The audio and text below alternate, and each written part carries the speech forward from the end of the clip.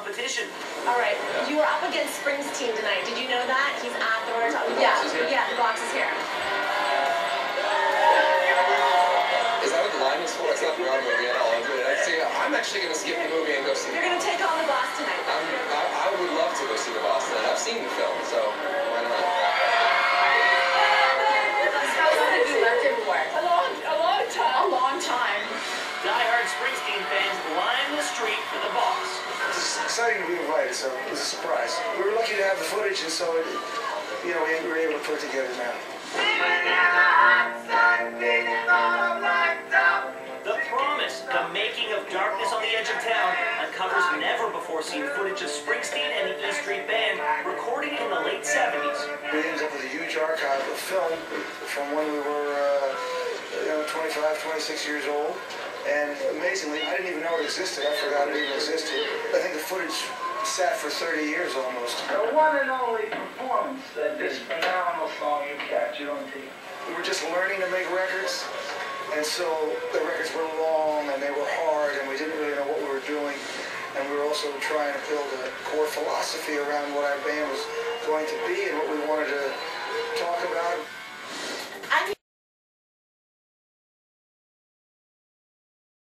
From when we were, 25, 26 years old, and had, amazingly, I didn't even know it existed. I forgot it even existed.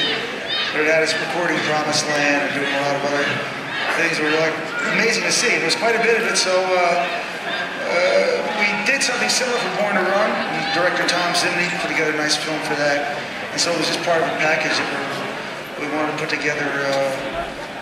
Come out in a little while, 3 CDs of music, and there's 3 films, and this is a documentary. But we were lucky to have the footage, and so we were able to put it together now. And putting it all out there, is there a sense of vulnerability you have? I mean, this was your younger self, right? I'm too old for vulnerability. Not the moment, but it was fun. It was fun going back and seeing. The process we used then was quite similar to the process we use now, except not anywhere near as painful.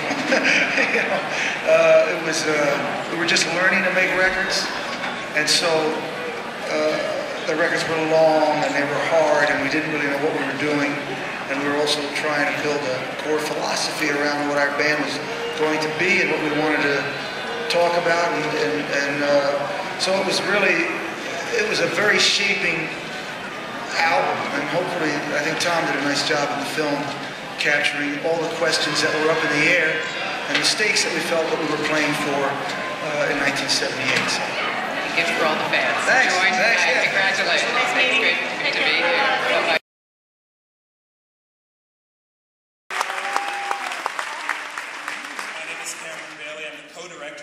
Toronto International Film Festival. I want to thank all of you for coming out this evening. It's a very special night for us.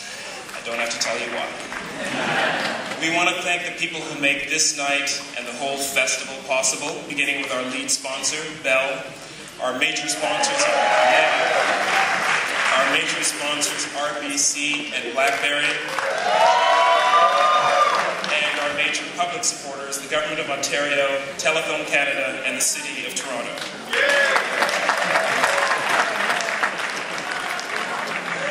Credit Suisse is proud to be a sponsor of the Toronto International Film Festival. They're in the house tonight, and of tonight's screening, and they'd like to extend a special welcome and to thank you to their guests tonight. Thanks also to the many supporters who made generous donations to our annual campaign and our TIFF Bell Lightbox campaign. As a result, we have a building. We've just opened it on Sunday. It's called TIFF Bell Lightbox, and if you haven't seen it, please come and visit. We're at the corner of King and John Streets, and we could not be prouder to welcome you. This film is part of the Gala program, generously sponsored by ET Canada on Global. They continue their tradition of championing exceptional talent, and they're a proud supporter of the Gala program. The film itself is eligible for the Cadillac People's Choice Award for the most popular film in the festival. Please do not forget to vote. And we also want to thank Thrill Hill Productions for providing us with this film.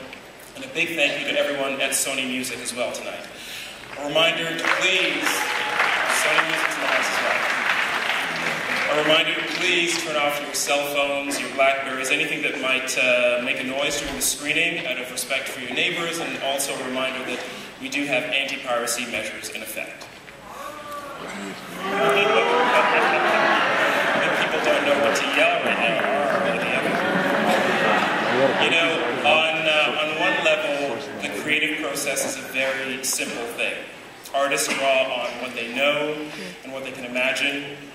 Then they choose from the available tools and they express something unique. At our film festival, we're fortunate to see that creative process expressed in interesting ways, in new ways, hundreds of different times every year. But we've never had an opportunity like this, to witness a singular artist at work and to do it in his presence. It's a great honor to welcome Bruce Springsteen to Toronto today.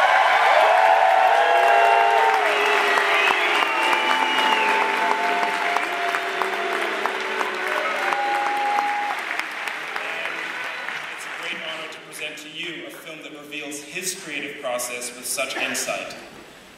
This film is the work of two key people, the producer John Landau, who has been Bruce's manager and producer since 1975,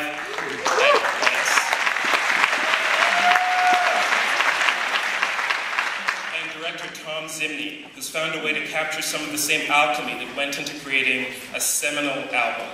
Ladies and gentlemen, producer John Landau, director Tom Zimney, and Bruce Springsteen.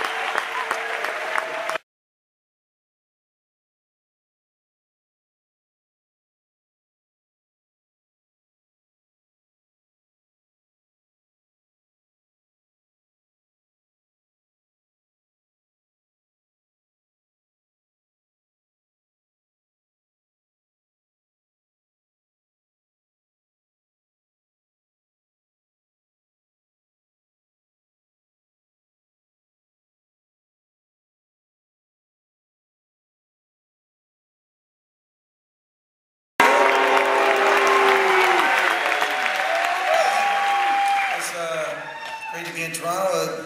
John Landau mentioned he thought the applause for management was a little on the tepid side.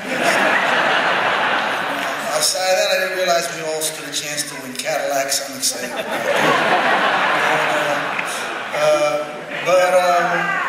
I'd like to thank John, my partner, for 35 years, and Tom Zimney, who put this picture together and sent it down to me, and I would occasionally nod. He just did a lovely job. And I'd also like to thank Barry Rebo. I'm not sure if he's in the house tonight, but he's the fellow that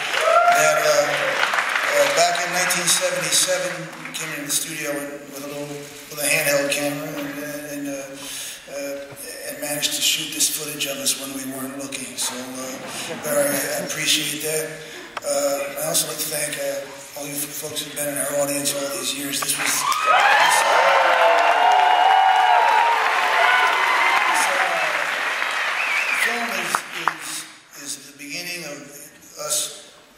is one of the beginnings of the conversation that I've tried to shape with my audience over these years. It's the beginning of us working hard to shape a certain philosophy about the kind of band we wanted to be and the kind of service we wanted to provide you and the place we wanted to play in your lives. I thank you for having this conversation with me over all these years. It's been one of the great joys of my life.